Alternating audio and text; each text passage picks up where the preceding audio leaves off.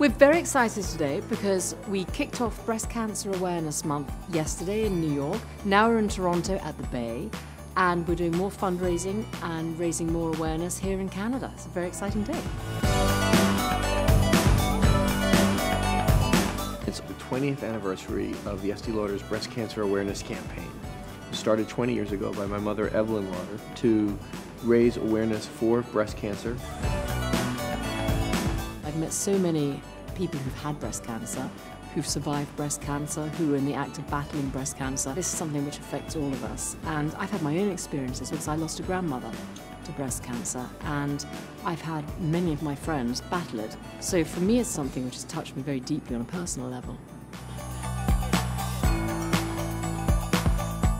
Evelyn's vision and dream was that one day women will stop dying of breast cancer. And that's really what she devoted the last 20 years of her life to. And I am delighted to tell you that to date, that's raised over $380 million for research.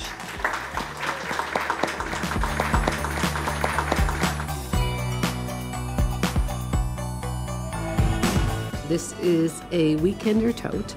We wanted to do something to give back in a very meaningful way. And the CRF is a very important cause. We wanted to involve our people, involve the customers, and really raise some serious funds. They just went on sale, and $5 from every sale is going to be CRF.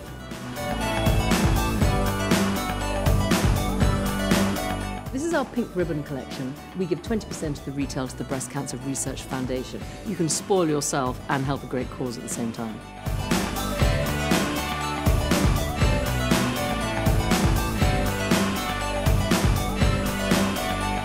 Evelyn Lauder was an inspiration in so many ways.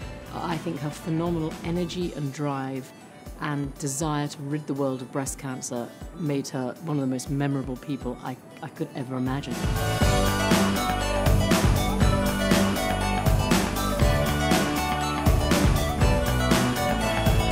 There's so much of a history that we have between our two companies. We've got a strong, solid, long-term partnership, and we want our brands to be in the best retail environment in the world, and the Bay is it.